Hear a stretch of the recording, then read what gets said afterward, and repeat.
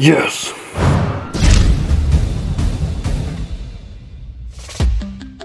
Hey guys, I'm Garrick. Welcome to the Woodshed. So I wanted to make a video about my first mod for my Audi A4. I've had the car for 3 years and I haven't done anything to it. When I first got it, it had a aftermarket grille on it. It had lowering springs and some nice wheels, and I just haven't really wanted to make it unreliable, and so I haven't done anything to it yet, and I just have really been wanting to put some performance mods on it to get a little bit more horsepower out of it without making it unreliable, because it is my daily driver. So I wanted to make a video about my first mod. I think you guys will recognize it as soon as I put it on the table, so here it goes. This is it. So I decided to go with an intake system because, I mean, let's be honest, who doesn't like a little bit more noise out of the engine? Maybe if you're like an old man or something, which is probably most of the market for people with Audis. Come on, man! I just want to get a little bit more noise out of it. I want to hear that turbo. So that's why I went with a cold air intake for my first mod. I know there's some talk about, oh, you're gonna get a horsepower boost or whatever. I really don't think I'm gonna get much without doing a tune, which I do intend on doing. I think the max I would do with the Audi is maybe stage 2. But again, I don't wanna make it unreliable, so I guess we'll see. We'll see as I go putting things on. I wanna make a little series of mods that I do. I have a few parts coming in the mail, and we will see where it takes us. I'm not gonna do like a step-by-step install or anything like that. I just wanna kind of do a review and talk about it a little bit.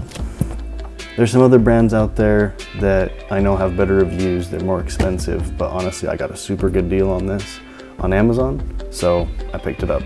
So let's put this baby in there. So this is what's in the box. Got your stickers and instructions. This is the part that goes to the front in there. It's actually thicker metal than I thought it would be.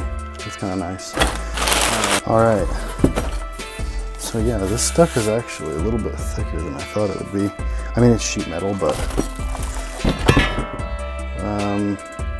it's weather stripping looking stuff that's probably going to go around the outside of the surrounding cover, this cover that kind of separates it from the engine bay.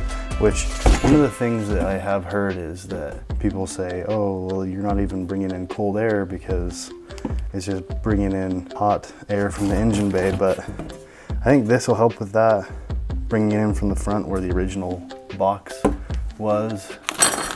So here's your hardware, obviously the high flow air filter. So this is the car, the 2014 Audi A4. I don't have a ton of space as far as camera angles, so this will have to do. I'm gonna get it installed.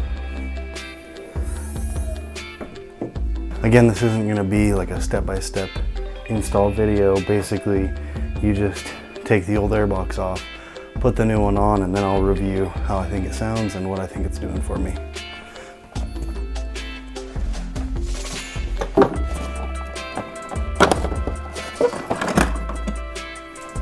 All right.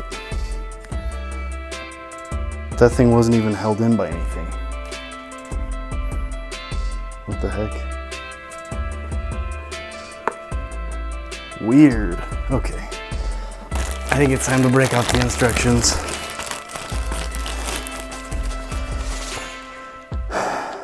Sometimes I get to the point where I don't know what I'm doing, and I've reached that point. All right, so Audis love their specialty parts. This looks, it's like a Torx. I don't know if you can't see that. These on the mass airflow sensor, they're like a little Torx wrench with a thing in the middle, like I don't think I have that tool, so I'm gonna have to improvise with some pliers. Oh yes. I don't know why they would use tools that nobody has, but I was just glad that I could get them out. Although I'm expecting to have to put them back in, so we'll see how that goes. Sensor's out.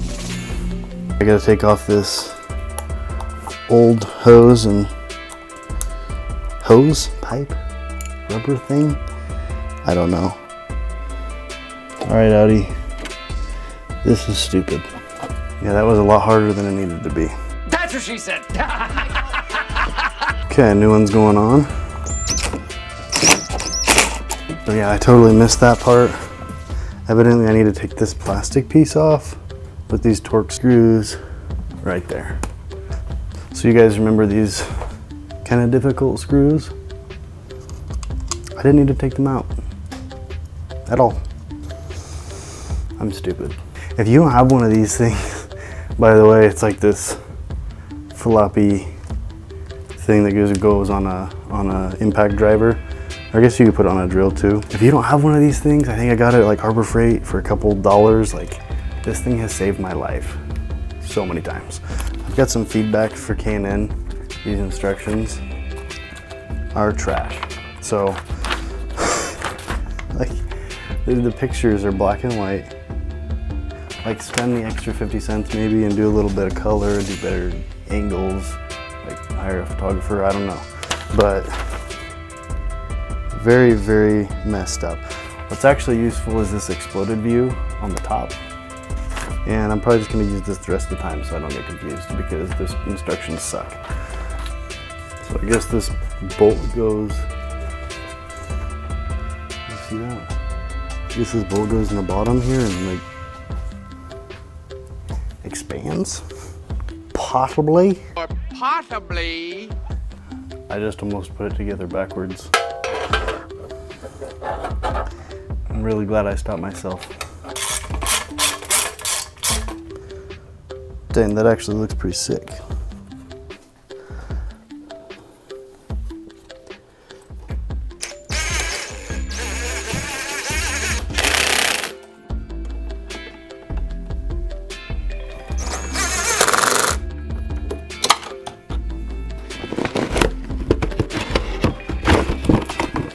If you guys didn't know, when you have a filter that's round and it's a color, it adds like 400 horsepower, I think.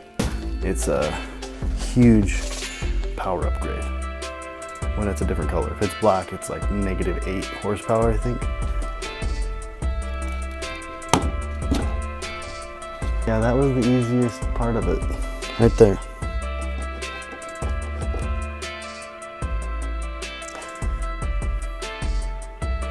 I'm pretty sure that's it, but I feel like I'm forgetting something. All right, put it back together. Let's see how it sounds. I found what I forgot. The airflow sensor. I guess that's probably important.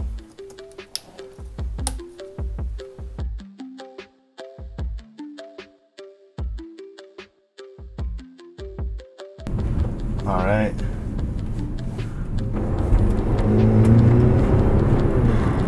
Wow. Oh man, that sounds so cool. Okay, yes, this is a good idea. I mean, I think I'm gonna keep the stock airbox. I was thinking about selling it, but hearing this, I don't know if it's something that if I wanted to resell the car, I don't know if I would. I don't know if the person would want that noise. If you don't appreciate it, I don't know if it's something you'd want.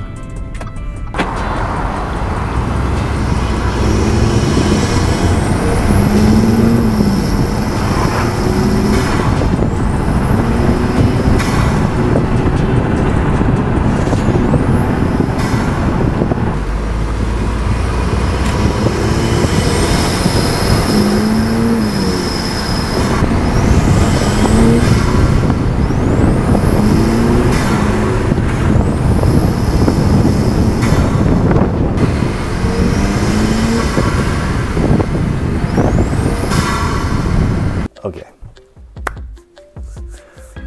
my first impressions. So, I have had one of these in my cart off and on for several years, and I just never got around to it. Because I never got around to it, okay?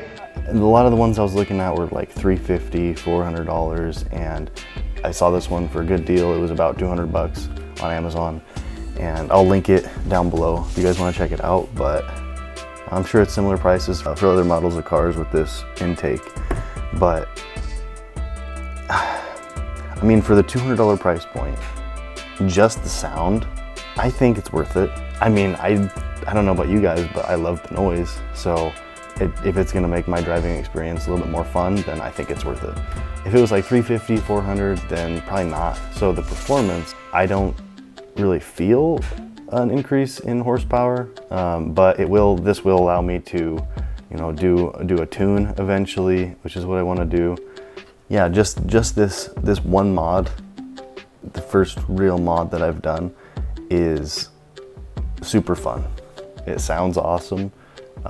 We'll see as far as with tuning and with, you know, upgrading some other parts if I get some more performance out of the engine. But again, I don't want to go too crazy.